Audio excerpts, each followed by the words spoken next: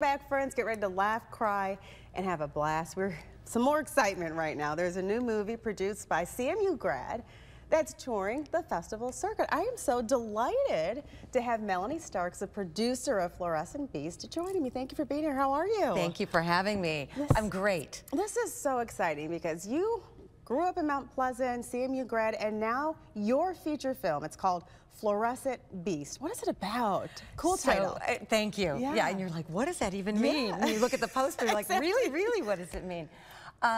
So it is a surreal black comedy, and you are on a journey with our everyman hero. Our actor is John T. Woods. He's wonderful, and he works the corporate sort of middle management job, pushing numbers, and he is sent on a mysterious business trip.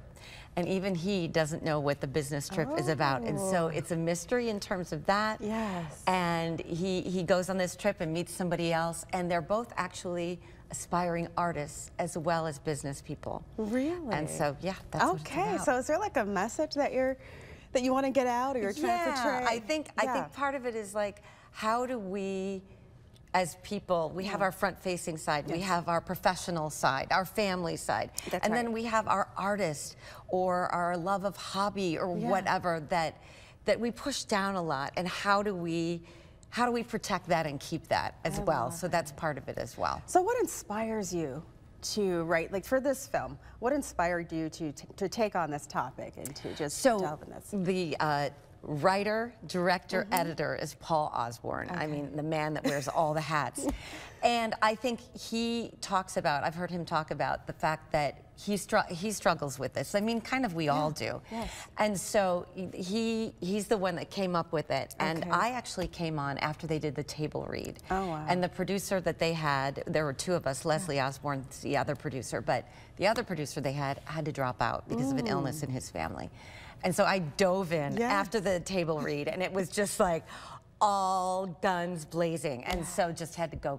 That's perfect. Okay, so where can we check this out at? It's at the Celebration Cinema tomorrow in Mount Pleasant. I know there are a lot in the area, so it's in Mount Pleasant at 9:30 p.m. Okay, so you know what, you're hometown gal, you're from Mount Pleasant, CMU grad.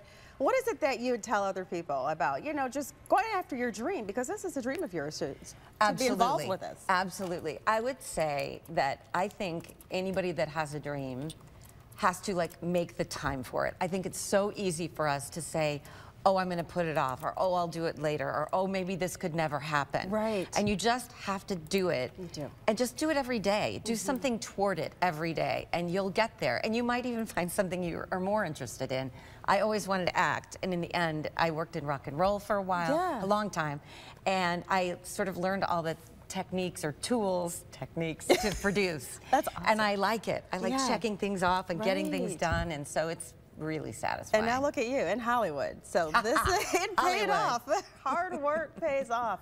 We will have all the information on the film festival and all about I love this, Fluorescent Beast, on our website, WNEM.com. Thank you so much for joining us. Congratulations. Thank you. Thank you so much. Of course, you're welcome. If you have any ideas on what you'd like to see on our show, you can send them to us at WNEM-4PM News at WNEM.com. Just use the subject 4 p.m. News Spotlight.